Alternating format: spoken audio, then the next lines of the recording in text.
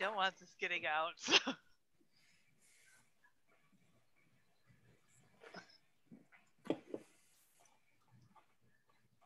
Hello, everybody. Give me a second to set up here. I got 1 minute. Hang on. Stand by, everybody. Hello, Sarah. Hello, Mr. Crow. How are you? Not too bad, Randy. How are you doing? Yeah, fine. Thanks. Awesome beard, bro. Nice. Thank you. Very nice.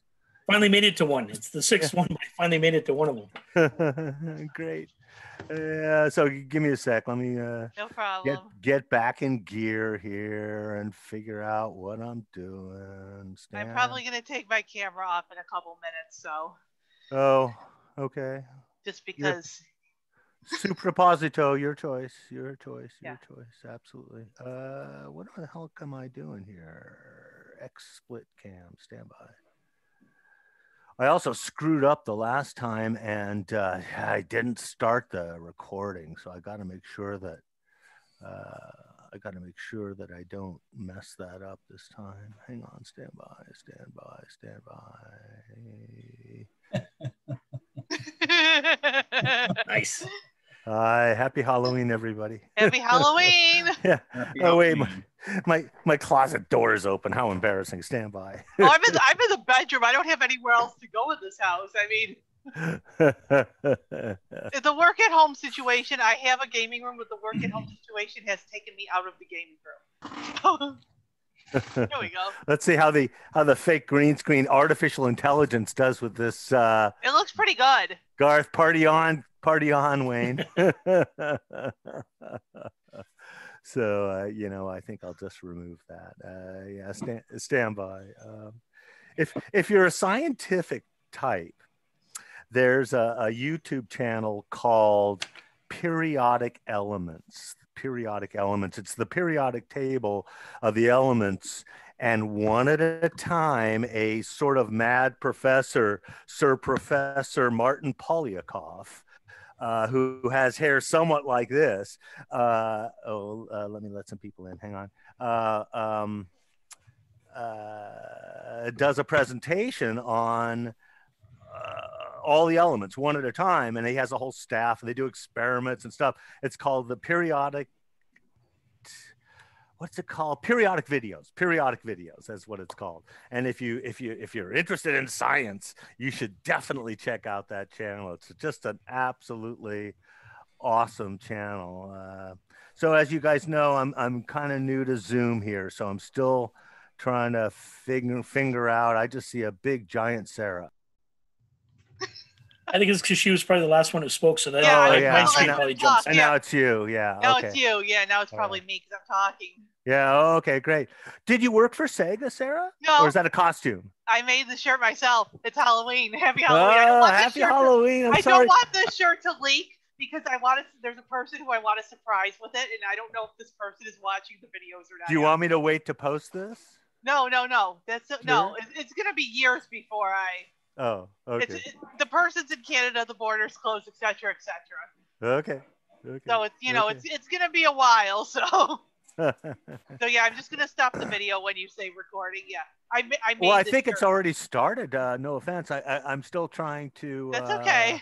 It's okay. I don't. It does show recording up in the corner there on the screen. Oh, it does. Yeah. Oh, I see it. Yeah, turn the camera on. Thanks. Yeah, thanks. I better be turning my camera on. Mr. Crow, what is your first name? You're Jason, is that right? James. Sorry, Yeah. James. No problem. Sorry, James. Yeah, pleasure to finally meet you. Is that your dog? What kind of dog is that? I have two. That one is the Great Pyrenees that likes to bark all the time. Oh, wow, that's a big one. Great Pyrenees. Yeah, she's got a bit of lab in her, so she's a little bit smaller than a standard, but still a good barker that scares a lot of people. So. Yeah, I have two Airedale Terriers, and they love to bark. There's no question about that. They love it. Okay, so Robert, hey, are you there somewhere? Yeah, I'm right here. Hey, hi, how are you, man? Can you hear me good? Oh yeah, perfectly well. So I think you talked about you had a polo or something that you were working on. Is that right? I'm working on the polo Hanorex, and I actually went by your flow chart. And I did observe the ticking sound. Okay. And so what I've done is I went ahead this week and ordered some hots from Mauser, and I just pulled the old one out. So I'm sort of disappointed that you did that in a way because, and it's fine really because you're going to have to do it anyway. But I wanted to show you a real quick shortcut for testing the horizontal output transistor. Did you finally figure out how to test it, and you're assured that it's bad, which I am assuming it is? you know, I was going to do that this week, but I got caught up in repairing my $6 million man pinball. Do you have a digital multimeter? Yes, it's right here. Do you have the horizontal output transistor that you removed handy? Right in front of me. Okay, so awesome. Is there any possible way you can point your camera at the meter so we can all see, or can you not? Oh, there we go. Yeah, turn it on. Yeah, perfect. Oh, you have a nice fluke. Okay, great. That, but the thing is, the camera's actually on my computer. Yeah, no, that's fine. No, put it back on the desk. That's fine. And turn it on, and let's see if we can just eliminate the glare. So put it on diode test setting. And face the display toward us a bit. And there, yeah, we can absolutely see it. That's fine. Oh, not fine now when you move out of the way. There, it's perfect. Do you see? Yeah, that's perfect. If you can keep your body, keep the thing in the shadow of the lamp. So perfect. So as most of us know that are watching right now, this is a really simple repair. And it's a very common failure, super easy to diagnose. And in general, especially in a monitor that has a switched mode power supply, it does no harm, doesn't even blow a fuse, and you just find the bad transistor and you stick a new one in, and it all works and it's groovy. So the diode test setting, with the meter set on the diode test setting, put 1 meter lead, it doesn't matter which one, on the center leg of the horizontal output transistor. And 1 meter lead, which is the collector, it's called the collector, 1 meter lead on the right-hand leg, which is called the emitter, and you should not have continuity there. You don't, and you don't. Touch your 2 leads to each other. Let's make sure your meter's good. Yeah. Oh, I doubt that this is bad then. I seriously doubt that this is bad, and your ticking is caused by probably something else. So quick question about orientation of that. You say left and right on is the base of the emitter. Good point, James. Is it the points down or up, I guess? Okay, good point, James. Good point. So you're looking at the transistor face up, meaning you can see the part numbers printed on the transistor. Is that correct? Yes, that side up. Right. So with that side up, the 3 legs from left to right are in alphabetical order. The lead on the left, I guess I could go to the board, but I won't. The lead on the left is called the base, B-A-S-E.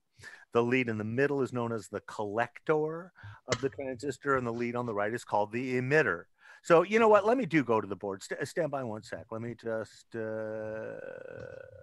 hopefully not drop everybody out here and change camera. Stand by. This guy. This one? Yes. Okay. All right. Give me a sec here. So you can see it. Great. So the horizontal output transistor is what we're talking about here. So horizontal output transistor, sometimes referred to as the HOT or the hot. I personally don't like calling it the hot. I'm perfectly okay with HOT, but I don't know, calling it the hot is kind of weird. You can if you want, but it's horizontal output transistor. Anyway, the horizontal output transistor is always an NPN transistor. As you know, there are 2 different transistor polarities. One type is known as NPN, and the other type is known as PNP. And it has to do, as you probably know, with the type of silicon from which the transistors are made. They're manufactured from silicon that has either more or less electrons in it, and it gives it a positive or negative charge, and that's not the point of this discussion. So an NPN transistor, the schematic symbol looks like this. And this is what we're talking about now. Sometime in the future, we'll do a transistor discussion and we'll discuss PNP, but that's not what we're talking about right now. So a transistor is really just a switch. And as I mentioned, one lead is known as the collector. I'm going to just do this really fast here. Collector, Collector, sorry. Another lead is known as the emitter, and one is referred to as the base, which has nothing to do with its physicality. It's not like the bottom of it or anything like that. I don't know why it's called the base. It's just called the base. I don't know why. It's just the name of one of the three legs. And as I mentioned, they're in alphabetical order, and they will be the same in all of these big power transistors. It's not the same for every transistor in the world, but on any of these big power transistors, the lead on the left is the base, the lead on the center is the collector, the lead on the right is the emitter. And as you probably know, if it happens to have a metal tab, if the tab on the top is made of metal, that tab is electrically connected to the collector. It's the same thing. The way they're manufactured, just real quickly, is that they start out with a single piece of metal that looks like that. Just a piece of, I don't know what the metal is. And then they bond a little chip of silicon to it. That's the size of the actual little transistor. It's a little chip. And then they run, and so that's the same, that's the electrical connection to the collector there. And then there's a lead on the left and a lead on the right, and that's the base, and that's the emitter.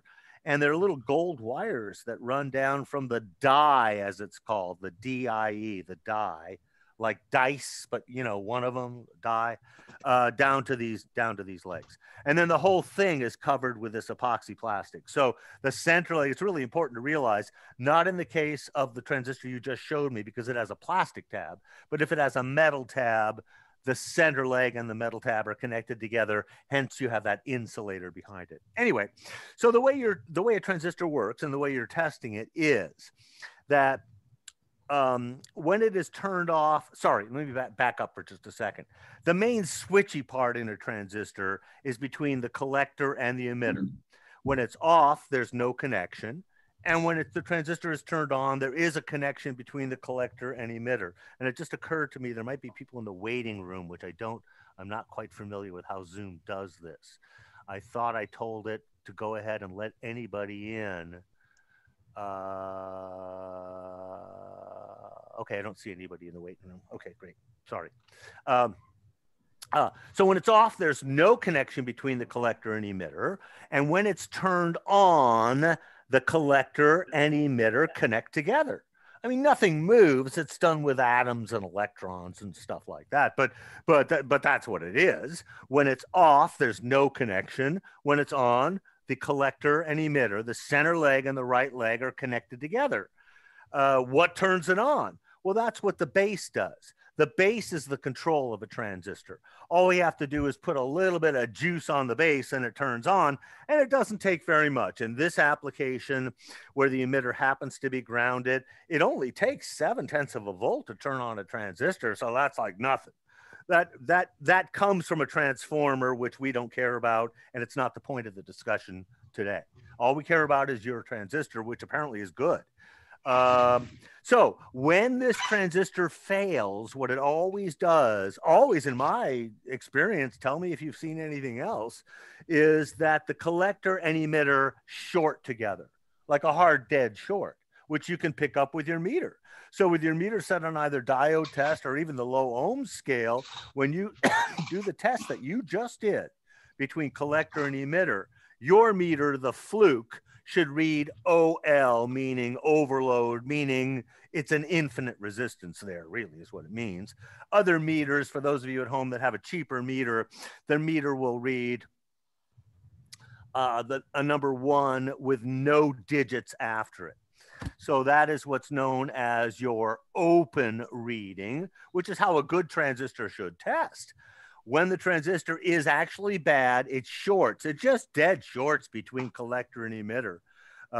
You can actually see it under a microscope when you take a cover off of a shorted transistor. You can look at it and you can see that it's dead short.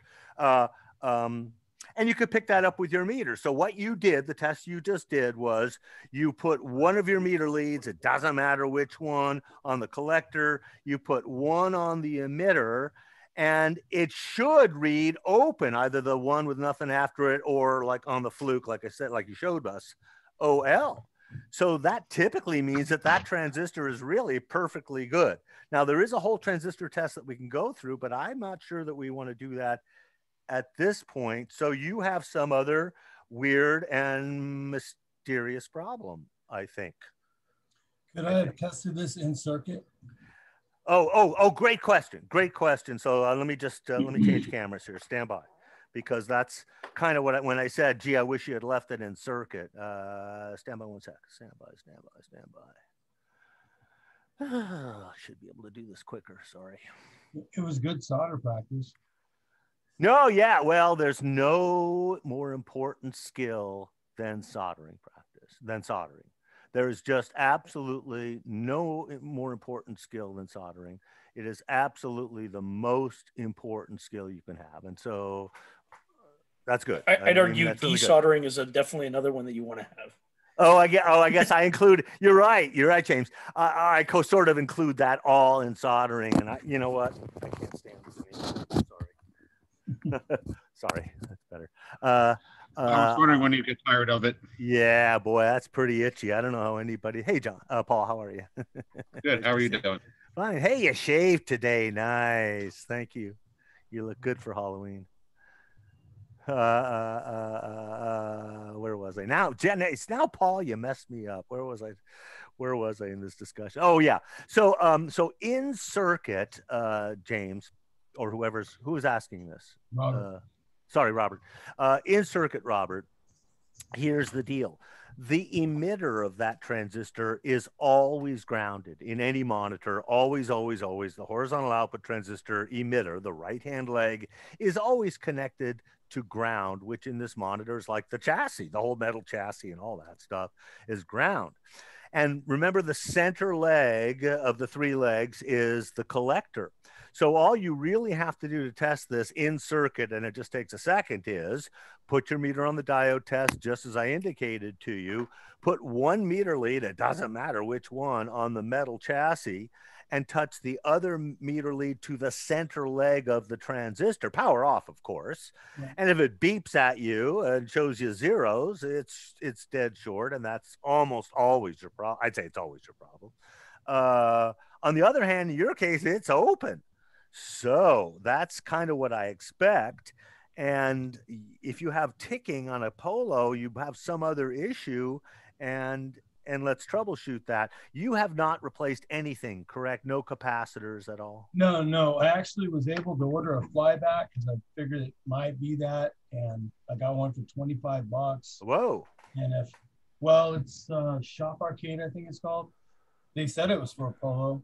It's got the same amount of pins. Well, John or Paul, do you have any feedback in this regard?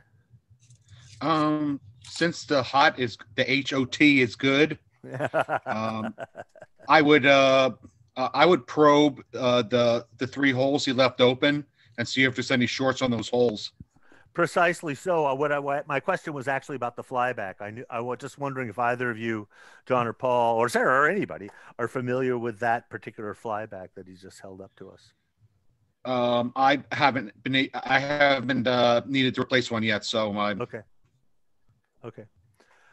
All right. So, I just think it's kind of, in a way, it's sort of weird how many flybacks you guys replace. You game collector guys, replace. You replace a lot of flybacks, and I think you just kind of do it automatically. And, does it hurt? No, it doesn't hurt. It's just like 20 or 30 or 40 bucks extra that you probably didn't need to spend is my only point there, really. Is there not also an argument to the newer flybacks aren't as good a quality as the older flybacks? So if you are replacing them, sometimes you're taking out something that's solid and you're putting something in there that could fail a little bit sooner? I don't have personal experience, but I would say absolutely as well, because it comes from China. So, it's just cheap crap that they knock off. They somehow get an original. They can take the potting off it. There's solutions that dissolve the potting that's on a flyback. And then they look at how it's made and or simply measure the inductance and the resistance of the thing and just come as close as they possibly can and sell it to us.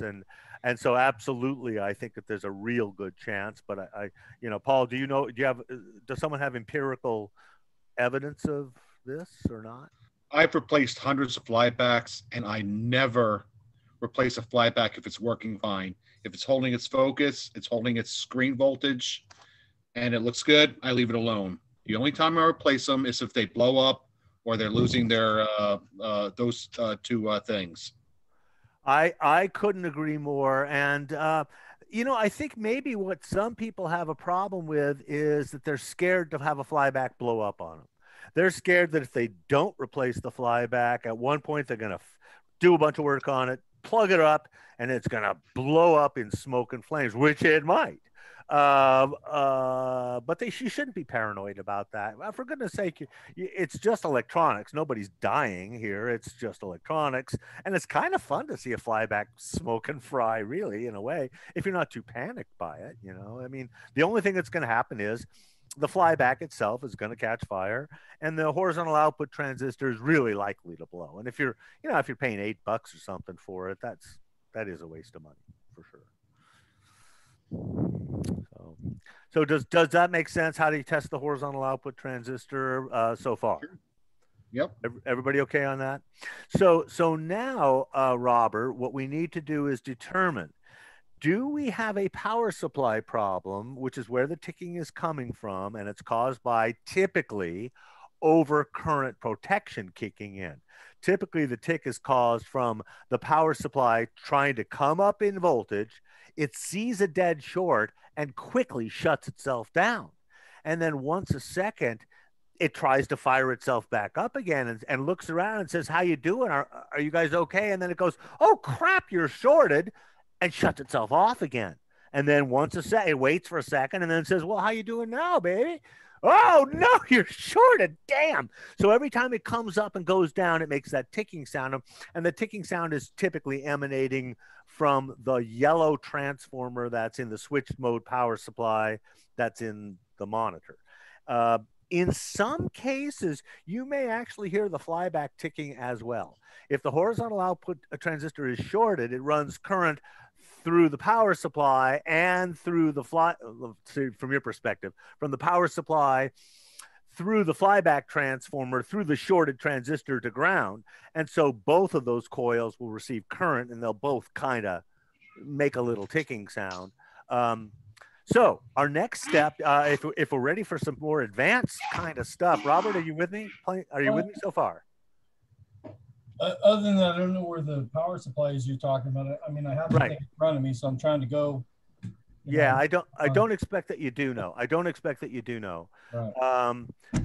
But what we're trying to determine is whether the power supply in the monitor is bad, or or it's something loading down the power supply and it's actually perfectly good. So as I think it was Paul that suggested this, and it's an exactly correct suggestion, leaving your meter on the diode test setting, put 1 meter lead, it doesn't matter which one, on the metal chassis and touch the other meter lead to the center leg where the collector of the horizontal output transistor used to be. The center pad, that is, the solder pad where the transistor used to live. And let's see if we see a short circuit there. Let's just see what you got. It doesn't matter which lead? No, doesn't matter, because we're just looking for a short. It really doesn't matter at all. So, from the bottom you're on the bottom of the board. The board is flipped over. Yeah. So the solder side is up. Okay, and so here we go. So it says, oh, well. Yeah, also no short. Okay, let's just double check your meter one more time. Touch your two leads to each other. Okay, this is maybe an important thing to just mention to you folks every now and then when you're technicianing. When you keep seeing an open reading, you got to kind of ask yourself, did my meter lead break somehow? And every now and then it does. So if you just touch your leads together, you go, oh, meter's working. Okay, the leads are good anyway. Okay, so that's very interesting. So the next thing we want to do might be a kind of interesting and difficult thing to do that you and we might want to wait till next week to try. But we can try this. Is it possible for you to reassemble the monitor without the horizontal output transistor in there and plug it in sometime during this meeting in the next hour and a half? I'm not really seeing that happen in the arcade over there. Okay. On the bottom of this thing, they have I think it's called a film cap. Is that normal to be attached to the bottom of the board? What is that square thing? Talking about? What is that? Right here. Yeah. What did you call that? It looks like from the one I saw, the fellas did the polo on YouTube. They call these film capacitors. They're the same as the ones right here on the top. Oh, really? Oh, I've never seen one tacked on the bottom of the board like that. Yeah, I thought that was kind of strange because again, in that video, that film cap actually turned out to be the thing that was the problem. Yeah, it's a polystyrene film capacitor or polypropylene film capacitor. Oh, wow, how interesting. You don't find those going bad very often in the normal run of lifetime of a monitor, but you guys are running these monitors for 40 years now. So you are seeing failures that we just don't normally see in a normal lifetime. So absolutely, because those are part of the either high voltage filtering or retrace tuning, depending on where they are. And those definitely could cause lots of problems if they failed. And if they failed, they would short. That's the only way they would fail, is to short. So very interesting. Well, here's the deal. Okay, so listen to me carefully, Robert. So and everybody, I suppose, here's the issue. They have a monitor here that is ticking. Ticking means that the switch mode power supply has gone into over current protection or OCP mode. And yet when we just measured the main current path of where the main place where the current flows out of the power supply, not every place, we don't see a short circuit.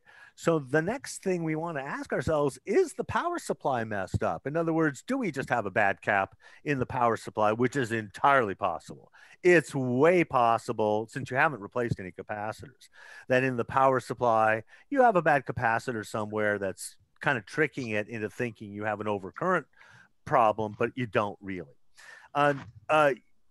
You do not have a capacitor meter of any sort, an ESR tester by any chance? One second. Yeah. There might be one on his Fluke.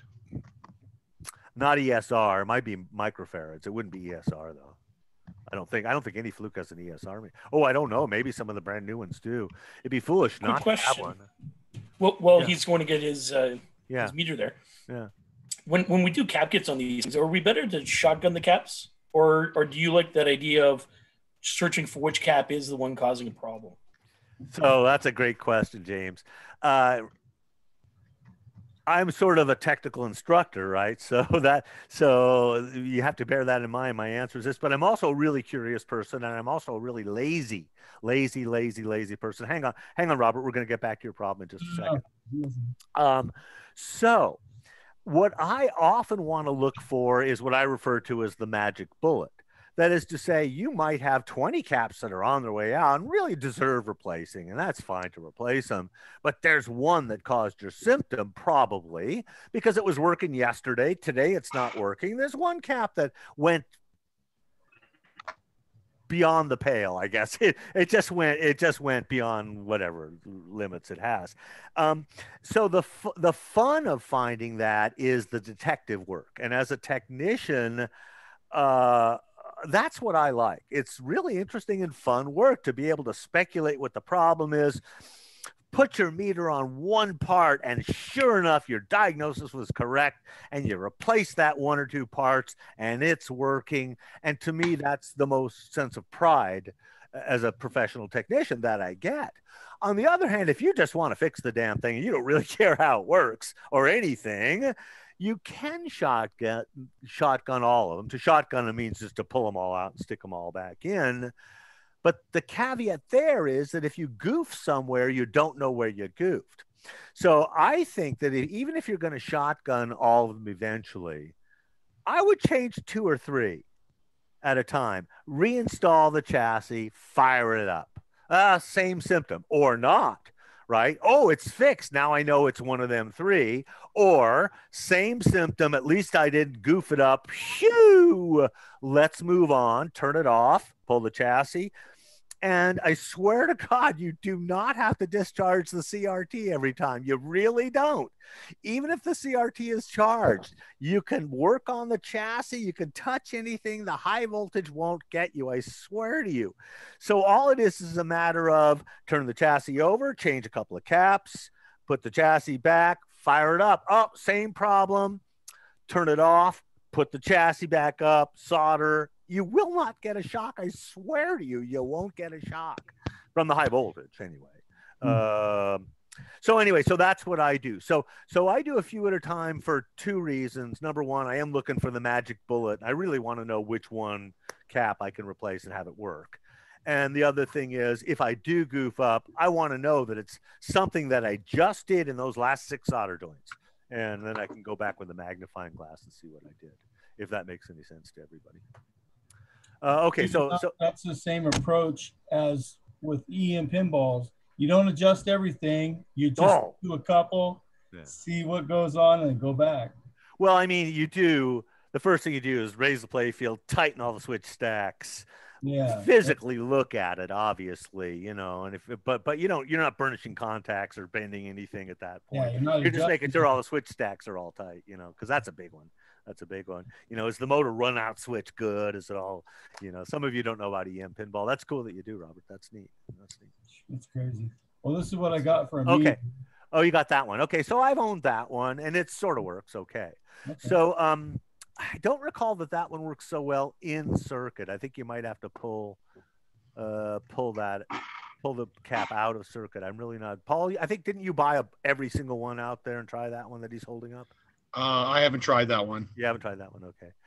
Anyway, so in the power supply, Robert, on the power supply section, which you will see, right, just find where the AC input power cord comes in, and that corner of the board is power supply. There's a bunch of capacitors there. Have you ever used that ESR meter? Do you know how it works? I've tried to use it, and I actually bought a cap kit for this because I am going to put a cap kit in it eventually. But I like what you're saying. Let's find out which one was bad, and that's kind of the whole purpose of going through this. So this is the AC, right, coming in? Yeah, sure is. Yeah, and underneath that cage, just take the cage off there. There's power supply under there. It's funny. That's the only monitor that's caged like that. It's psycho. And that's actually it's actually an EMI cage. You don't have to put the cage back on when you're done with it. That's to satisfy FCC Part 15 requirements or something like that. Part 95. I can't remember what it is. So you can't even peer into it at the moment because it's covered with that thing. So with that case. So go ahead and, you know, after this, at your convenience, after this meeting, pull that top off, start checking those capacitors. My next step really would be to install what is known as a dummy load. And let me go to the board and just mention this. As long as we're talking about this, is everybody else in this meeting okay if I continue on this vein, sort of? Everybody okay on this? Sure. Awesome. Okay. I just want to talk for a minute about something called a dummy load. And what am I trying to do here? I'm trying to change this. Stand by. Ooh, there we go.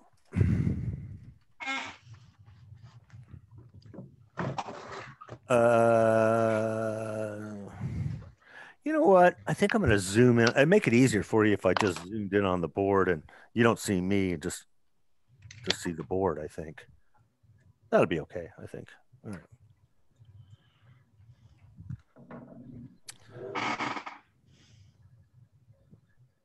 So, you know, again, I don't have any hardware here. It would be kind of neat if I had the hardware, and perhaps as I'm discussing this, Paul, if you want to pull something up, if it's easy for you, do it. If you don't, that's fine too.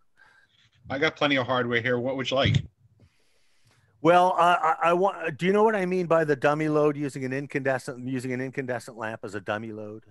Absolutely. I got mine sitting right here. Oh, okay. You know? Well, pull out your dummy load and get ready to hook it up to the center leg of where the horizontal output transistor used to be.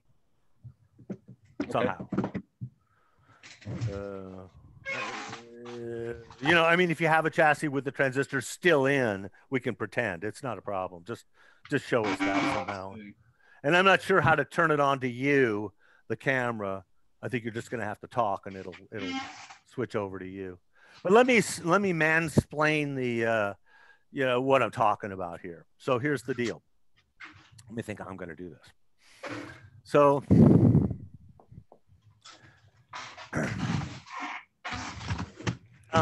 in the monitor, you have some sort of a power supply. And of course, the purpose of the power supply is to take the alternating current input and give us some kind of direct current output. That's the purpose of a power supply. At the same time, it changes the voltage for us. Here in America, we have 120 volts AC, 120 volts AC in. Elsewhere in the world, as you probably know, it's 220 or 240 volts AC in. And then depending on the kind of monitor, we have a bunch of DC outputs. I honestly didn't look at the Polo. I don't care. I didn't look at the Polo schematic to see what the power supply output is, but it might be 125 volts DC or something like that. Just for the sake of discussion, let's call it that. There are other outputs as well, and we're not really talking about those. There might be a 12 volt output. There might be a 6.3 volt output. There's a bunch of different outputs. That's not what we're talking about here. We're just talking about the main power supply output, which is often referred to as the B plus, the main high current power supply that the monitor uses is sometimes referred to as the B plus for reasons that there are historic reasons for that, and you don't care about them. So let's just say it's 125 volts, the B plus. So the B plus goes to a lot of places, but the main place it goes, the main current draw, the thingy, the circuit in the monitor that's drawing the most current from the power supply is a circuit known as the horizontal output. Horizontal output circuit, which is obviously where that horizontal output transistor lives that we've been talking about here. And the way it works, if you care, I guess you do in this case, is that this 125 volts or whatever it is, it could be 60, it could be 90, it could be 100, it doesn't matter. This 125 volts, the current flows out of the power supply in this direction and goes into the primary winding of the flyback transformer. It's called the flyback transformer because it's powered by the horizontal circuit. And the way the horizontal circuit works is that it makes the beam move from left to right, and then the beam quickly flies back to the left-hand side. So it's called the flyback transformer. And then it's connected to our buddy, the horizontal output transistor. So this is our old friend, the HOT, the horizontal output transistor. And it's always an NPN transistor. The arrow you can see is pointing out. That makes it an NPN transistor. The emitter is always grounded to the chassis. Always, always, always. And it's driven by some circuitry that you don't care about. It's sort of complex, but pretty interesting, actually, kind of circuitry that one of these days maybe we'll get into. Right? So normally your issue, Robert, is that, or what we thought it was, gee, this is going tick, tick, tick, tick, tick, tick, tick, tick, tick. And normally it's because the horizontal output transistor is shorted. It's drawing too much current through the primary winding of the flyback transformer to ground, and it causes this thing to enter over current protection, or OCP as it's called. And that's what makes the ticking sound as I described earlier, right? But in your case, it ain't like that. In your case, we measured the horizontal output transistor from the center leg, which is the collector, to the right-hand leg, which is the emitter, and it says open on your meter. It's open. I'm trusting you're doing it correctly. You seem pretty intelligent. So it's open. And remember, what we could have done in circuit is put 1 meter lead, doesn't matter which one, on the actual metal chassis because that's ground, and touch the other meter lead, whichever one, it doesn't matter, to the collector, the center leg of the transistor, with the meter set on diode test setting or lowest ohm setting. And if it was shorted, it would be bad, but we don't have that. So now we've removed this transistor completely. And what we want to do now is determine if the problem is in the power supply or not. So logically, you might say to yourself, well, since the load, the transistor here is removed, there's no load on it, can't we fire this thing up and just kind of see what's going on there? But a power supply may or may not work properly without a load. This is a really important thing to know. Some power supply designs, if you don't have any load on them, the load, L-O-A-D, load being the thing that's taking the current from the power supply, some power supplies, they work perfectly okay without a load. But on, for example, the earlier monitors that had the linear power supply with the STR 3123 voltage regulator in them, there's a resistor across there with a shunt, it's called a shunt resistor. Without a load, the voltage goes up to 160 volts, even if the regulator's perfectly okay. So again, my point is that power supplies don't work properly typically without a load. You cannot call it good unless you load the thing. So all I do to load a power supply is I get just an incandescent light bulb. The wattage kind of doesn't really matter. I typically get 100 watts, but you can't get those anymore. You could certainly get a 60 watt, and it's not LED. That's real important. It has to be an incandescent lamp, with the little filament inside, because we're going to make what's known as a resistive load. So, Paul, can you show us the dummy load that you made there? Yes, absolutely. I did it a little different. Let me show you here. I got instead of taking the HOT out, let me see if I can flip this around. Is everybody seeing Paul okay? No answer. I will. Yeah, go over Okay. here. All right, good. Yeah. Okay, thank you. Here, the hot, right there. Let me see if I could. It's back here. I didn't disconnect it. What I do is I totally isolate the power supply. Can you guys see that right here? Yes. There's usually a jumper or a coil right here. Oh. And you can isolate that. And that would work just fine. Is there a way to flip this around so I could show everybody? Can we see the actual Is there a load flip itself? button? Flip it around. I don't understand what your question is. I'm sorry. My video. Can I flip the video around? I don't know what you mean, like mirror image? My front do I have a front camera? So I guess I should have set up my camera. But anyway, I set up. Are you using like a cell phone? No, I'm using my Chromebook. Oh, I see what you're saying. Okay. Yeah, I don't know if you That's cumbersome. Yeah.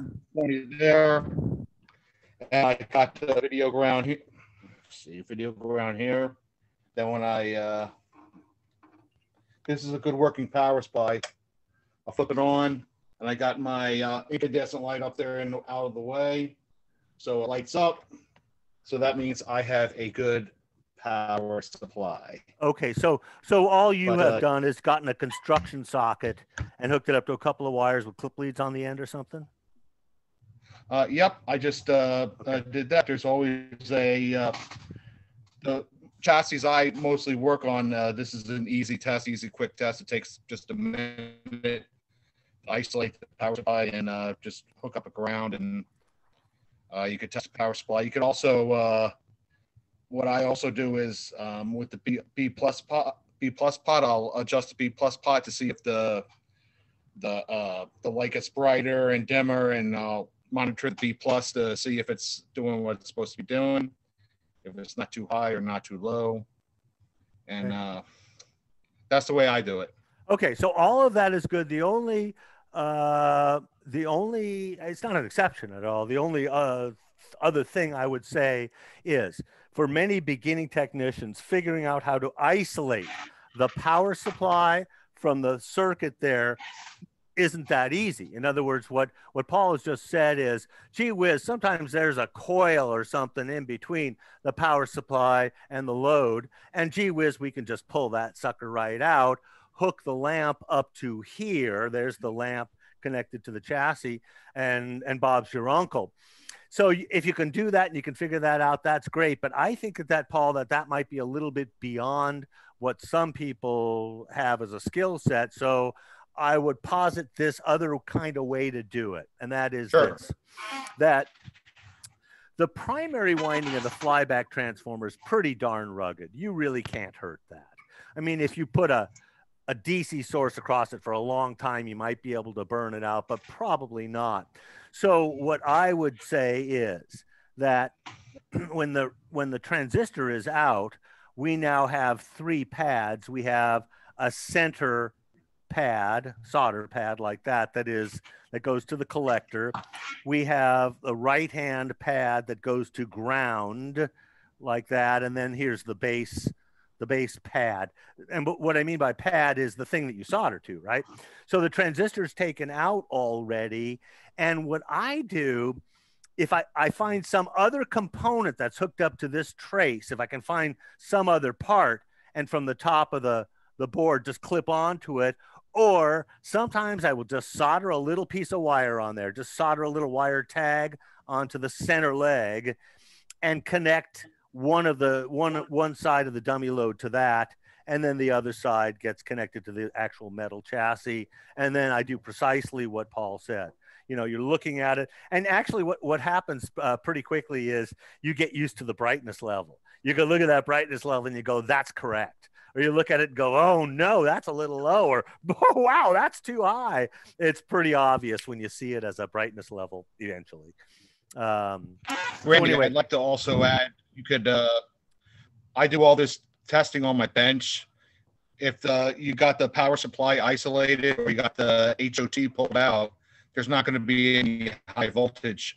There's going to be some lower voltage you got to watch, but there's not going to be any high voltage coming out. Yes, valid point. Without the horizontal output transistor in there, you never have to worry about EHT. But as a reminder, you do have in some monitors other power supplies that will disappear.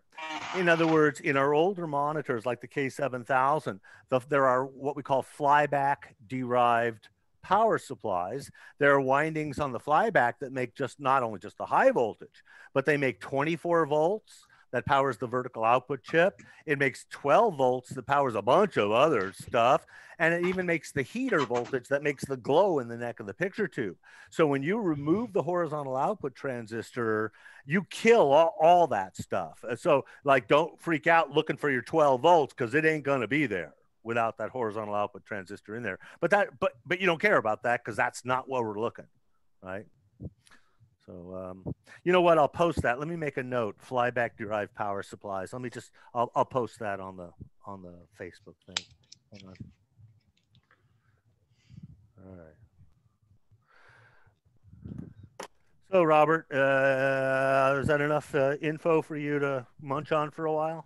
Yeah, that's enough info for me to be you know, another observation I made, I took my 5X and I looked at the actual solder joints on the flyback, and there's more than one that's cracked out. It's got the circle, you know. So I'm trying to reflow those too. That is an excellent point. And I just want to remind everybody that this is super common. Fractured solder joints are super common, and the more massive the thing is, the more likely that is to happen. Remember how we play games, right? We're pounding on them, vibrating them, joysticks back and forth. All that vibration translates to anything that's massive, and eventually it just cracks. Additionally, you have another consideration where you guys are collectors. Most of you turn your games off, I'm guessing.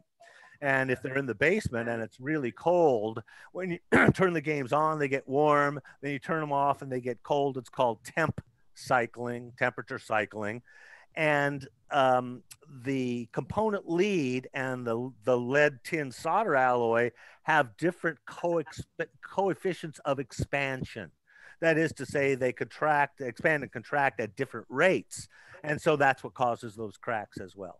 So absolutely, you're totally correct, Robert. That's a very good point. Very, very, very, very, very good point. Okay, so well, we got plenty of time. We've got another hour and something. So, Randy, yeah, you have I found on the internet you actually made a flow chart for Polo, correct? Yes, I did. So I was kind of looking at that, and the way I found out about it was the fellow on YouTube. I think he's from John's Arcade, I want to say. He was actually using it to fix his Hanatrex Polo, and it was driving him nuts. And he got with your thing, and he went through everything, and the part that with the ticking and it goes over. He said he had changed out all the capacitors, but he failed to look at the ones that you had called out on your flow chart. And that's when he changed the film capacitor out, and he said that was it. Oh, that wouldn't have been on the flow chart for sure. Well, that's good for him.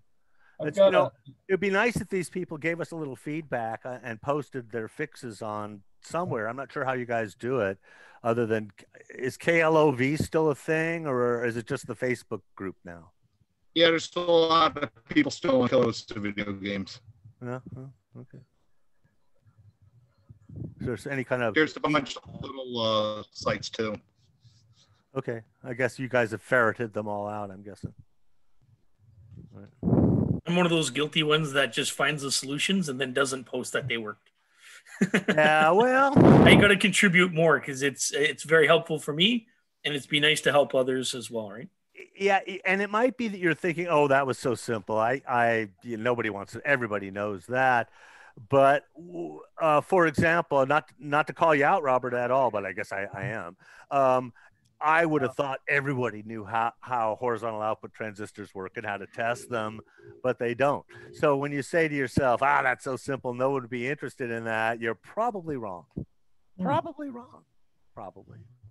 Well, I'm just trying to learn all this stuff. And again, I mean, I can fix just about anything, weld up the crack it on, put wheels on a miscarriage, but that's just, because I was a welder in the Navy for many years. And I'm just really fascinated. I'm right on board with you on the repair technique.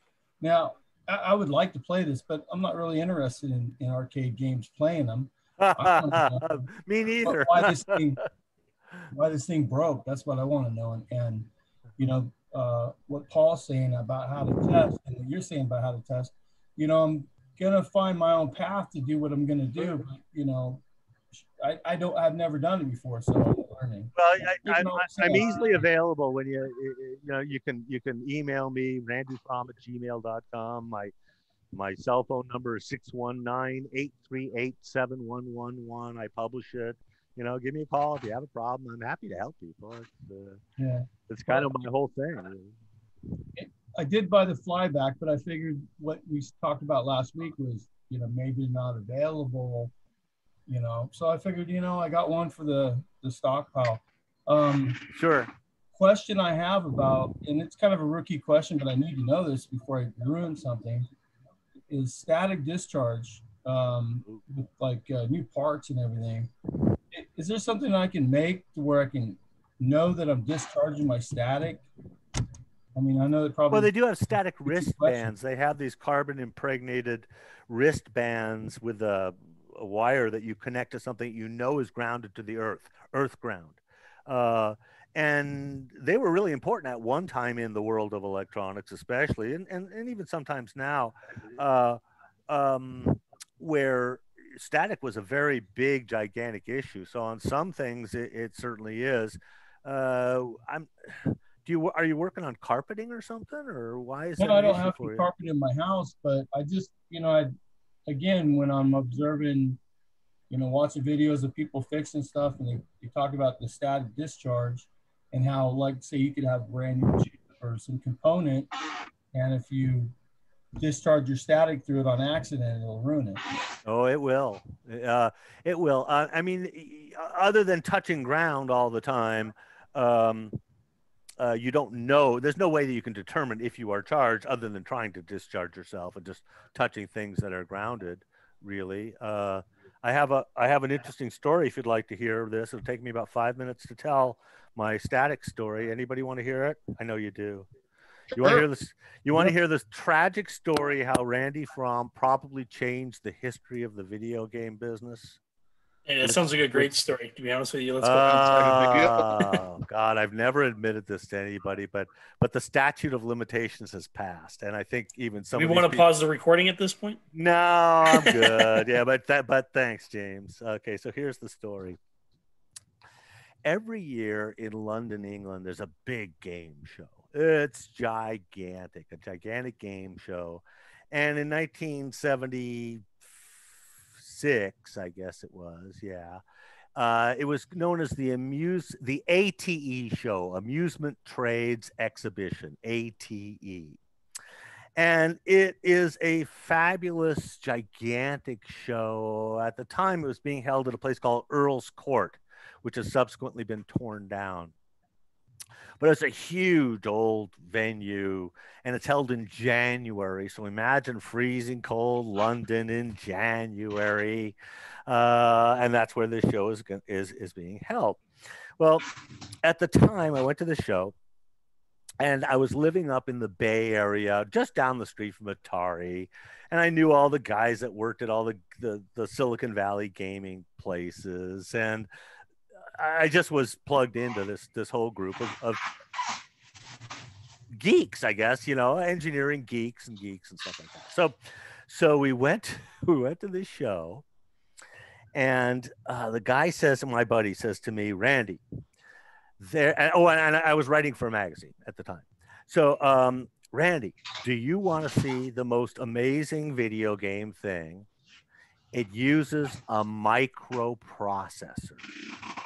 Whoa, it was all TTL games up until this point. Randy uses a microprocessor, which I'd been reading about a little bit, and I knew something about microprocessors, the Altair 8008, and other weird stuff. Anyway, so I went, boy, howdy, yeah, show me, let's go up there. So again, freezing cold day in London, no humidity, freezing cold. He brings me up to the hotel room where he has this thing all laid out on the dresser, top of a dresser, because he's going to bring investors up to show them this thing. They don't have a booth at the show. A lot of companies do this. They have a secret show upstairs. So no, he's gotten it all working. It's all there. It's turned off. It's turned off when I get up there. So he brings me up to the room. He goes, look at it. And I'm looking at the hardware, and it's all laid out. It's big. A bunch of big boards and kind of kludged together with that hookup wire, the blue hookup wire, a little kludgy looking. But it's all laid out, but it's not turned on at the moment. And the guy says, excuse me, I got to go to the bathroom. So he turns his back and he walks into the loo, as they call it over there. And I walk toward this thing. Again, very, very cold, dry London day, and this is a really old hotel with woolen carpet. I have leather shoes on, dress suit. I drag my feet, shuffle my feet across the carpet, and I'm saying to him, calling him to the bathroom, hey, which one's the microprocessor? Is it this big chip right here? And as I lower my finger to it from this far away, an arc jumped from my fingertip to the microprocessor chip, right to the center of the damn chip, like right into it. Oh, I freaked out. So I just backed away from the thing. And when he came out of the bathroom, I was 5 feet away from it. and he turned it on, and it started to do a RAM clear, or like the Williams games do with all the dots. RAM clear, frozen. It gets to whatever execution point in the program, freezes solid, won't go any further. It's a prototype. It's the only one of its kind. No. All the development stuff is back in Sunnyvale anyway, in California, and I'm in London, and the show is in 8 hours. So Yikes. yeah. So static can be a problem. So I really goofed up this probably, and so this could have ended up being a really big video game company, that could have been the new Atari or the new, whatever, and I might have destroyed all their hopes and dreams. I never followed up. Single-handedly took down a giant. Yeah, I could have. Yeah, butterfly effect. That's. I was gonna say, it sounds like a great scene from a movie or something. Oh God, yeah, Tron 3, right? Like 20 years later, it's got a shopping cart, Maybe that video game company would have taken things the wrong way anyways, and so that's right. Damn solved them. a lot of issues that made it just the perfect world that we have now. That's right. They sucked anyway. So actually, they were great guys.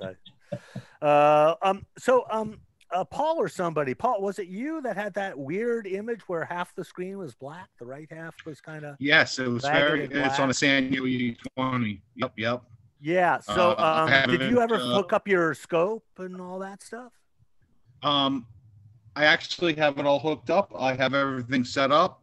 If you want to let me in on my phone, probably do a video and show everybody how it works. Oh yeah, I'll let you in. It shouldn't be a problem with 2 accounts.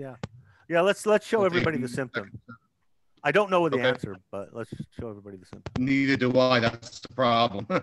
Yeah, so I'm just looking for a participant in a waiting room, I guess, and you'll show up. You see me? It says, please wait. The meeting host will let you in soon. Randy Fromm, CD Workshop. No, pause encore. Oh, no, maybe I've been screwing people this whole time. I sure don't see that. Oh, my. Oh, yeah, here it is. Admit. Yeah, okay, cool. Just took a second. Oh, there we are. Yep. Cool. I wonder if we'll hear echo audio, like 2 audio streams. We probably will. If you can mute your phone, probably. Yeah, it's bad. Mute your phone. I'll mute one. There we go. Okay, how's that? Yeah, super. All right. You'll still get it because it'll pick up the. Oh yeah, it's going to pick up the audio. You're going to turn down the audio on your computer as well. I've done enough of these Zoom meetings through work now to know that that's a problem. You guys see the problem there? Don't take the brown acid. It's simply not too good. Wow. So it doesn't look as ragged as. There we go. It doesn't look as ragged, Paul, as it did when you showed me on the other screen. Yes, it decided to get a little better, but as you can see, it's tearing at the top. Yeah, do me a favor. Reach in the back and adjust the screen pot down, so it's less bright. If you can do it without killing yourself. That actually got a little worse by doing that. You see that? I see the tear, but I don't see the profound darkness effect. It's perfectly black here, and this side is all faded. Hold on, let me. Can you put it on a solid raster? Yes. I don't care what color. You've got some sync issue there too, though. No, it's out of sync.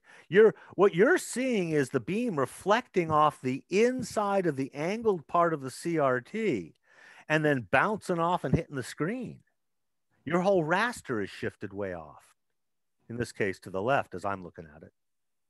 You get what I'm saying? I get what you're saying, but I'm not it's really all sure. Out of sync, Paul. It's all out of sync. I could see that it was not the wrong sync polarity or something. Okay. I put a new sync pot in, and I adjusted centering horizontal pot, but there's obviously some other type of failure. Yeah, no, it's not position at all. No, it's strictly either automatic phase control, AFC, or it's probably really sync. I mean, you're really familiar with this stuff. I'm sure you have it hooked up correctly. Was it working previously and then all of a sudden it started doing this? Nope. This is Oh. the customer's complaint, and I haven't resolved it yet. Oh, okay. So far, I did a full cap kit. I fixed a bunch of cracks in the traces that were pretty nasty, and this is where I'm at right now. I also swapped out the 1464 in case of like you said, a sink issue, but that chip was fine. Tell me again what model number we're looking at. It's a Sanyo EZ20. Okay, let me just look at the schematic here. Hang on a second. And if anybody at home wants to look at the schematic, pull it out. EZ20 schematic. Stand by. It's probably on my website.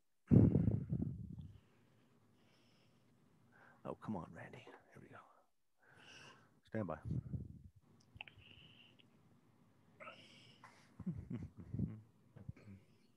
Is it an EZV or? It's an EZV. There's EZV and EZY. And EZZ even. They all should have the same circuit though. Yeah, they will. Yeah, they sure will. Okay. So let me look at these coming up. Oh God. I hate this. Stand by. Stand by.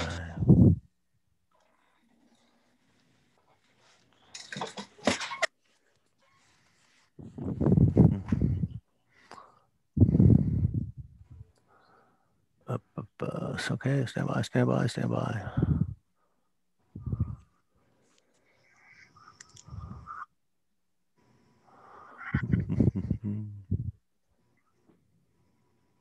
There it is.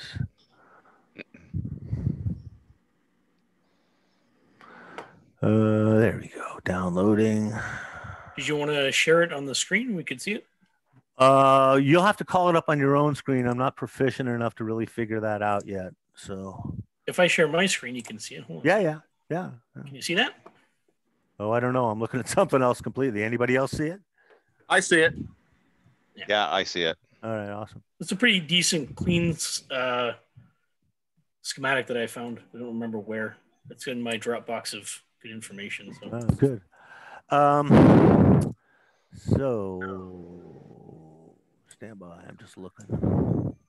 Randy, another symptom is when it's cold and you fire it up, it's just slightly torn at the top and it progressively gets worse.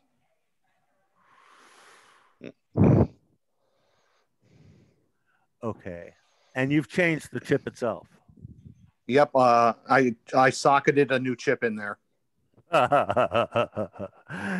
good idea. Well, at $50 a piece, I'm not going to waste a chip. Oh God, is it really? No, Yep. Is it really? Yeah. All right. Well, I need to look at a schematic that I can scroll around with. So, stop. Wait a minute. Hang on. Go up. Where does the sync come in? Where does the sync come in here? There it is, right there. There's the sync. Sync. There it is. Okay, sync. So did you replace that transistor, that sync amp transistor? No, but I tested it and it tested good. Okay. And the diode associated with a D211? Yep, tested good. Scroll down a wee bit, please. Thank you very much. Oh, this is working splendid. Who's in control of the schematic? James, is that you? That's you. Great.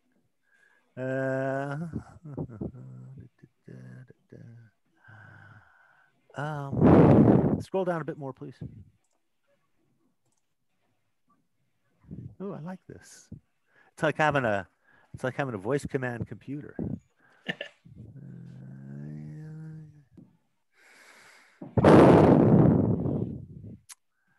Okay, well, that's called an emitter follower, and the emitter follower comes out, it goes down and to the right and down. And have you changed? Scroll down just a bit more, please.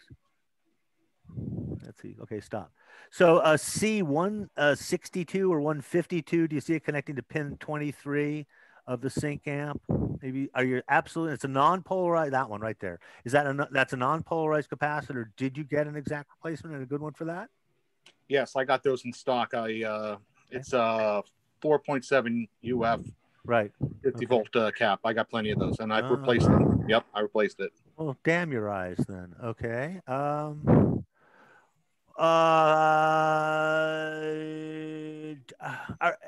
guess we're certain it's a monitor problem because they brought it into you, didn't they? Yep.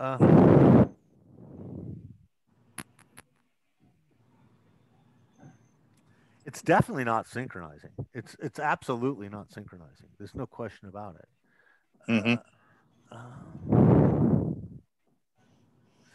Okay, I'm just looking. This might be too boring for this workshop. You know, it's just me staring at the schematic, trying to figure out what's going on. I mean, here's my concept. Go back up to where the sync comes in the upper left-hand corner. Computer. Scroll up. So stop there. So following from pin 6, inputs are on the left, outputs are on the right. So pin 6, go down, down, down, down, go to the right. Now you go up a little bit and into the base of that transistor. So that is just a standard NPN transistor, and it's actually it's really more for impedance matching than actual amplification. You have an oscilloscope, correct? Yep. Paul? Yep. So I would certainly like to look. I'd like you to look at those signals. I'd like you to look at what's coming in on the base, and more importantly, what's coming out on the emitter. And let's make sure that's good, because you said you tested that transistor, but you know, there's nothing like good old replacement to be sure, which we haven't done. So we might look at that. And scroll down a bit more, please, because we're now following from the emitter. If you follow from the emitter of that transistor down, goes through that resistor to the right. Yeah, down to the right. Down, down, down, down, down, down, down. Right this to is the working chip. great. Super. And it goes right in. So that's how the chip itself gets its sync signal. And I've never seen this chip ever fail with bad sync. Ever, never, never, never, never, ever, ever, ever. And from there, it goes right to the horizontal oscillator and the vertical oscillator and stuff like that. And so I just don't see how it could possibly be anything but the actual sync transistor. I just don't see how it could. And so at this point, we're going to have to start looking at it with an oscilloscope, I think. Okay. Because let me go to the board here and just explain again what I explained verbally, but you may not have understood. So stand by one sec here. Well, I go to here and I go to the board.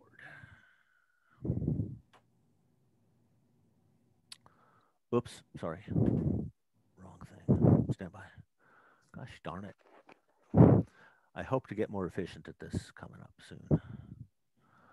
Original. There we go. You're doing well. I've been doing Zoom meetings since February, and nobody's really got it down yet. So, hey, Randy, I got my oscilloscope all set up right next to the chassis. We could probe it right here. Oh, okay. Let me do this real quick, and then just kind of explain what this is, and then we'll go back to it and take a look at the signal. Alrighty. But Paul, you really come up with the doozies, don't you? You're my hardcore problem guy. I could go through and fix 20 or 30 chassis, and I get one that I get stuck on, and it could take me a day or two to fix it, just to try and figure out what's going on. It's just the nature of the 40-year-old beast. I'm really lucky. When I was sitting on the bench at Area Amusements in San Marcos, California, fixing games for the route, my bosses were very patient. And sometimes, fix half hour, 45 minutes out a lot of times. But sometimes I'd be 2 days on it and it'd be like, I'm going to get you one way or another. And at times, many more than one time, I've taken parts from a good working thing and a bad thing and just done this. Just swap them back and forth. And when the problem moves with the part, it's like, so that's it, huh? I never would have figured it out otherwise. Anyway, so here's what I speculate the deal is with Paul's deal. It all looks really ragged. It looks really ragged, like dark over here and kind of bright over here on this side. So the way timing works is that the lines are supposed to start on the left-hand side, and they're supposed to be drawn from left to right and end on the right-hand side. To ensure that that happens, we have these synchronization signals that come in. And in this case, we're really talking about horizontal sync. The horizontal sync signal tells the beam to start drawing on the left-hand side, draw a line from left to right, stop at the right-hand side, and then quickly retrace back to the left-hand side. What's happened in your case is that this whole raster, which is normally supposed to be like a square, rectangular raster there, is all shifted over to one side. That's what it looks like to me anyway. I'm pretty sure I'm correct. And here's what's actually happening physically inside the picture tube. That the beam, let's say, is supposed to be shooting out and hitting the front of the screen somewhere. Instead, it hits here and bounces off. So what you're getting is a kind of a double whammy. You're getting some of the raster that it's normally painting on the screen, but when the raster is all the way over to the left-hand side, it really thinks it lives here now instead of here. It's really hitting this and bouncing off. And it won't damage it or anything. It just looks like crap. So I'm pretty darn sure that we have some sort of a horizontal sync issue where it's just not right. So it's either that or it's in AFC, something known as automatic frequency control. Let's find out now. If you have a scope there, let's. Since you're telling me that the sync transistor seems to be okie dokie. All right. Let me see if I can set up my camera to show everybody the scope. Okay.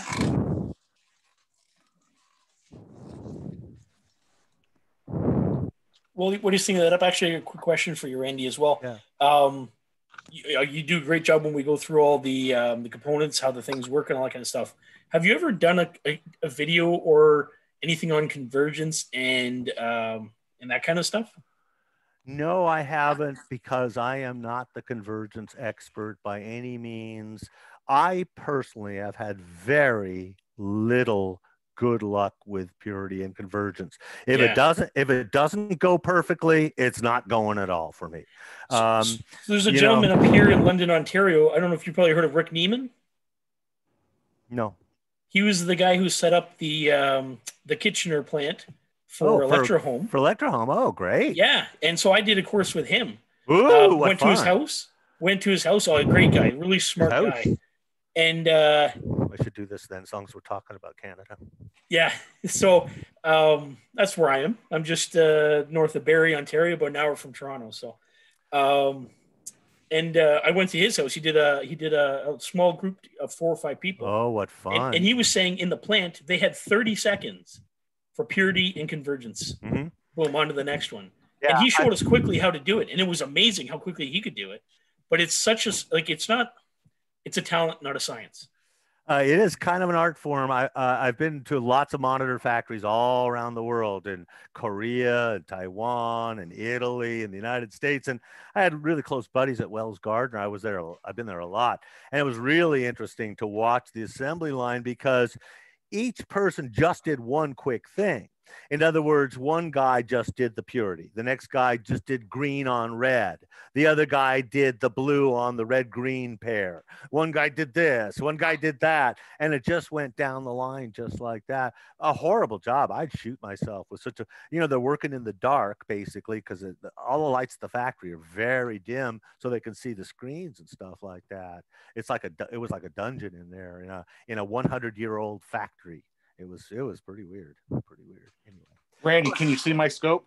All right, so let me make your picture bigger here. Yeah, sort of a bit. It kind of got a lot of glare on it right there. Hold on, let me close the garage door.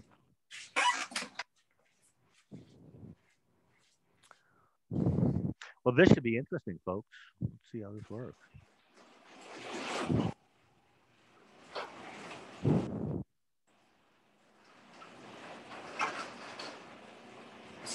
Is that any better? Yeah, super. And then I just want you to crank the brightness down, quite a bit, and maybe come closer in on the screen. The brightness on the scope? Yeah. You see how it's blooming out? There we go. There. Oh, yeah. How's that look? Yeah, mucho mejor. Much better. Okay. So the first thing then, show us, just for yucks, the sync coming in from your pattern generator that goes into the base of that transistor. I'm not looking at the schematic at the moment. Just a sync on my pattern generator? Well, let's look at it on the monitor, you know, where it goes into the, doesn't it go into the base of the sync amplifier transistor there? I'm not looking at the schematic now, so I don't know. So what was that, transistor 204? James, were you throwing up the schematic? Was that you doing that? Yep. Hold on a sec. I can. Okay. I can Yeah, redo just let me show me where the sync comes in there. Computer James, show us the schematic, please. Oh, there's someone in the waiting room. Oh, God.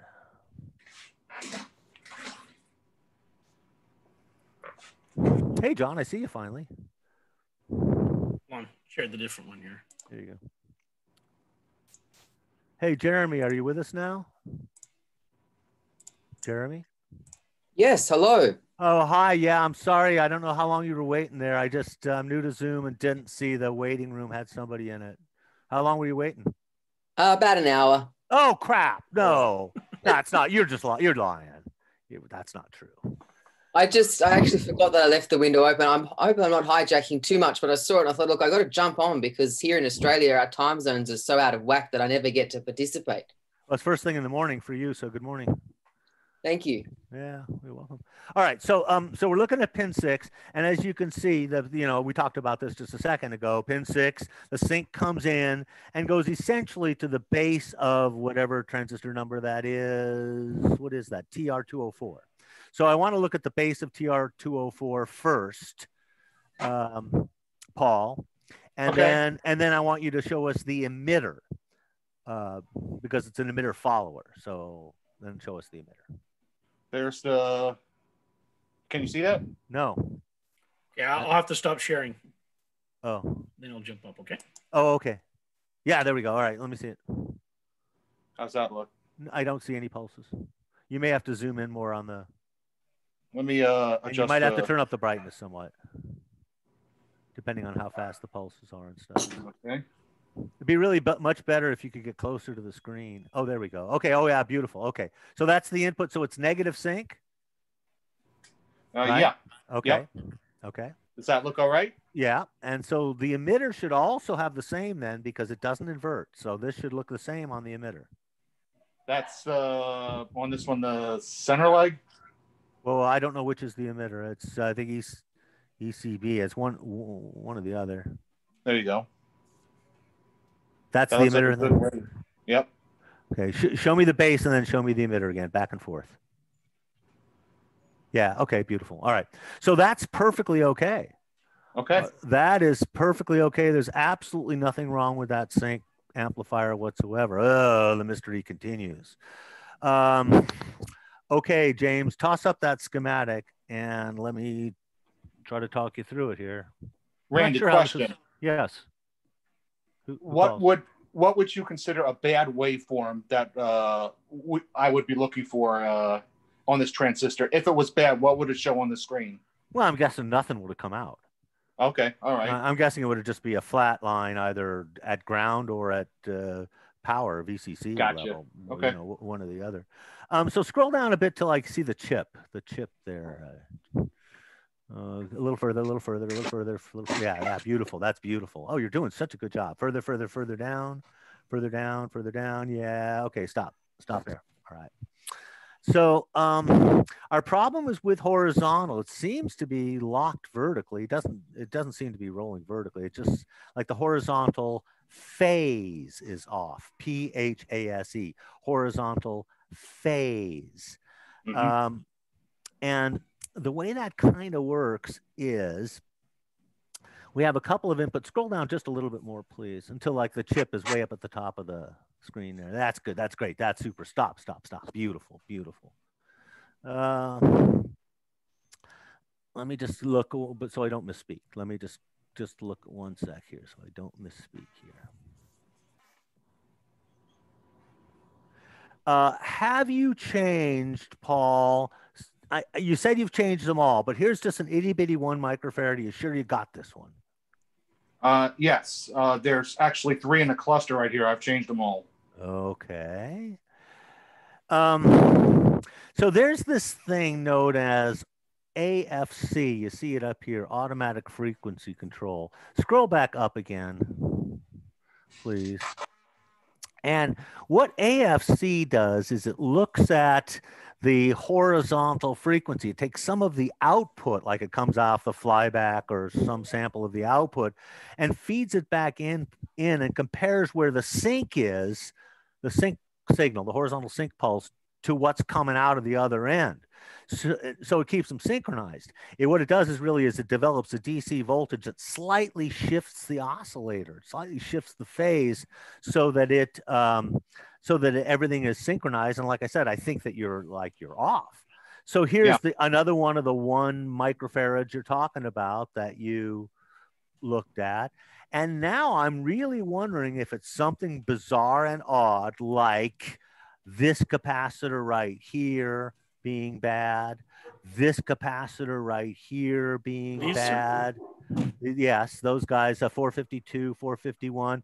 And can you scroll up so I can see that wire? Keep going up, up, up, up, up. I'm looking at the wire coming off of pin 16, by the way. Up, up, up. Yeah, it goes to the control board. So I'm very suspicious there.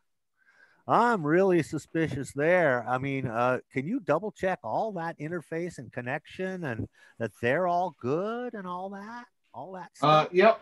On the remote board, there's only 1 pot for horizontal, and that's horizontal centering. And I checked all the wires going to the main chassis, and I tested the pot, and the pot is good. And it wouldn't be the pot, but it's something to do with horizontal phase. When you say horizontal centering, that's horizontal phase. That means the same thing. Okay, can you make it a bit bigger than there, James? So up there where it says control circuit board. Yeah, scroll down. Perfect. Stop there, please. Stop there. Just stop there.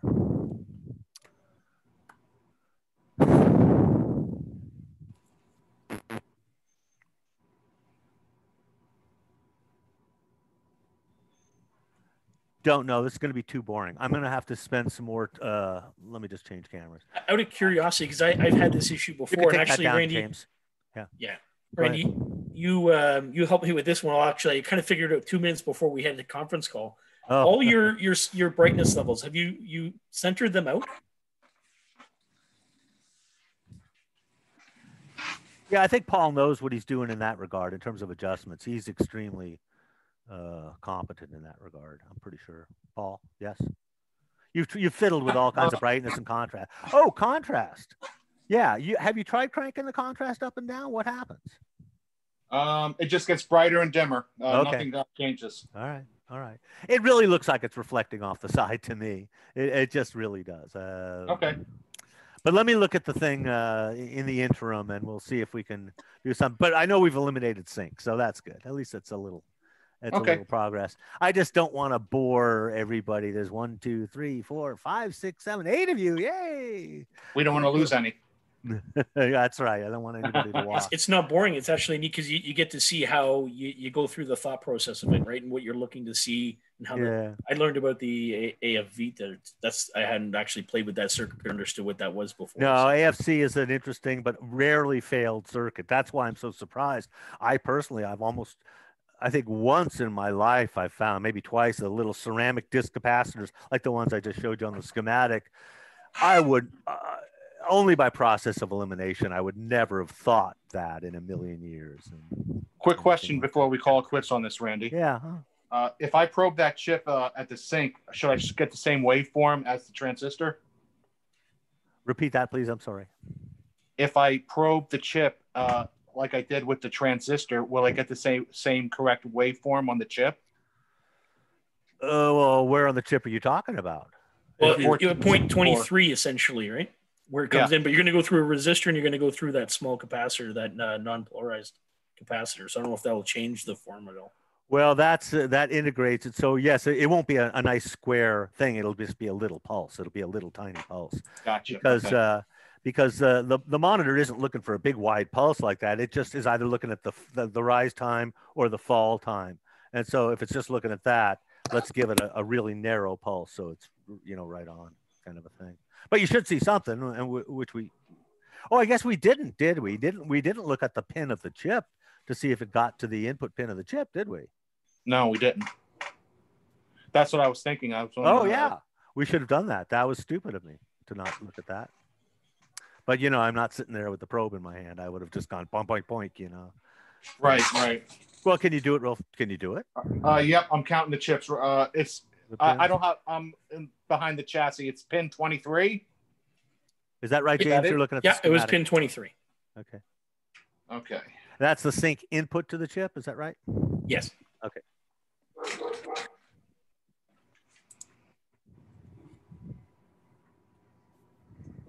It's off the screen. It's off. What? Let's see. Hold on a second. Should be 0 DC. Should be no DC on it. Oh, I see. There it is, right there. Can you sync it or spread it out or something? Because I'm seeing just the compressed waveform. Yeah, 1 second.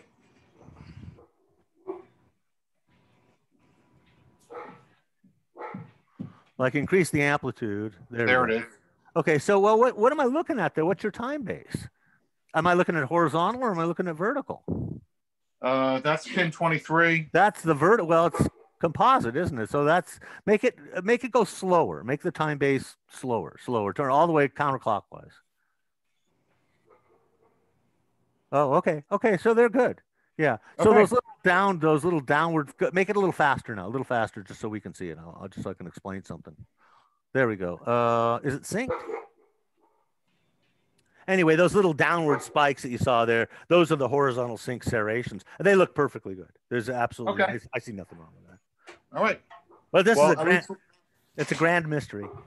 At least we eliminated one, the sync, which is a good thing. I'll move on to something else. Okay. I'll check out the AFC. John, you've been very quiet. Are you saying goodbye or are you just saying hello? No, I just had a quick question here. Oh, okay. Yeah.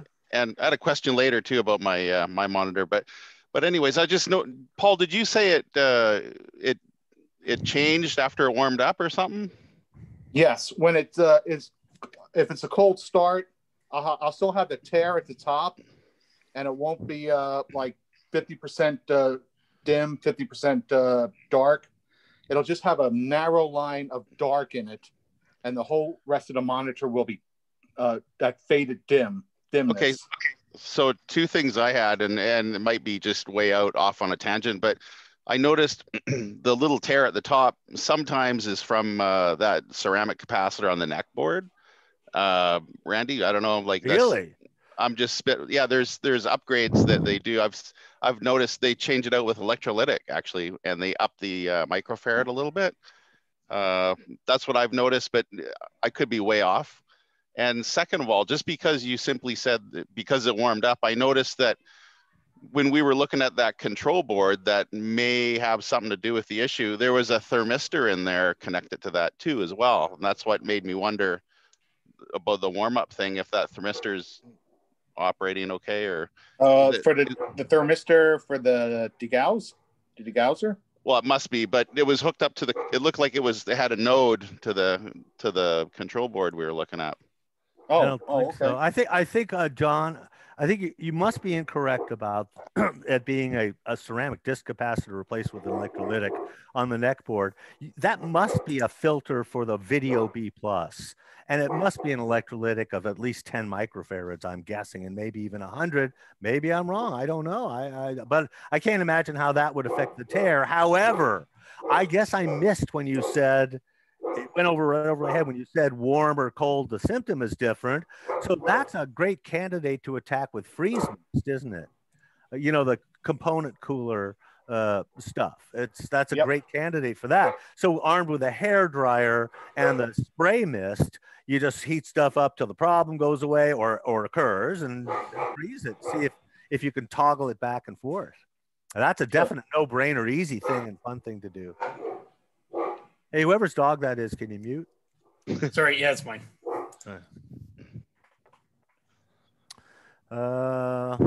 So the thermistor you're talking about, you mean TH301? Yeah. Yeah. Wow. Well, it just I never spitballing. noticed that. I just never noticed that I just thought it's connected to the board that we're looking at, and as soon as I remember him saying, temperature. Well, it's part of the voltage divider for the sub brightness pod, as you can see. And so I'm guessing it's so that when the monitor is cold, you set the brightness, and as it heats up, it doesn't change brightness. I've never seen that, though. That looks like a workaround. It looks like they built the thing and went, oh, crap. As it heats up, it gets brighter. Damn. We ought to put that thermistor in there or something. I don't know. I really know. Randy, I got since I'm looking at the schematic that's still up, there's a question I've had for years and years about these Sanyos that I have no idea what the answer is. Maybe you have the answer. What is this service switch for that causes vertical collapse? That's called the setup switch, and that's a throwback to the old television days. But it's still there, and it's used to set up the red, green, and blue colors. The idea is that you would turn the brightness all the way down, like the screen pot all the way down, so you didn't burn the phosphor. When you hit that switch, all it does is cause vertical collapse so that you just have a horizontal line on the screen. And then one at a time on the neck board, you would bring up the cutoffs until the line would just barely appear. So first you'd bring up the red cutoff until you just barely saw the red line. Then you'd bring up the green cutoff until you just barely saw the green and the red mixed together, which make yellow, of course. Then you'd bring up blue and it would look white, and that's how you did the color balance. That's how you did the white balance of the thing. Because that way it didn't matter how the individual guns aged. You set it up for however the gun is right now. And gotcha.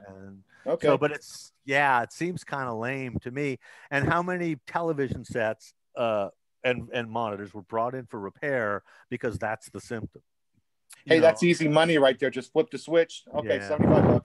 Yeah, I replaced a lot of stuff. Yeah. Well, could I have the old parts back? Oh, just a minute. Digging the trash. Yeah, it's bidirectional muffler bearing was bad. The Tavistock wigwag was wiped out. There you go. So, don't forget about the flywheel. Yeah, that's right. That's right. The flywheel assembly. Anyway. All right. Heck, we got some kids coming over, some relatives to show us their costumes and stuff. So if you don't mind, I think we'll call it quits for today. I actually got to fly myself, so I appreciate that. All right. Oh, so a flight. Where are you going? Well, my last name's Crows. I don't know, wherever I got to go. Oh, I get it. Really funny. It's a dad joke. Yeah.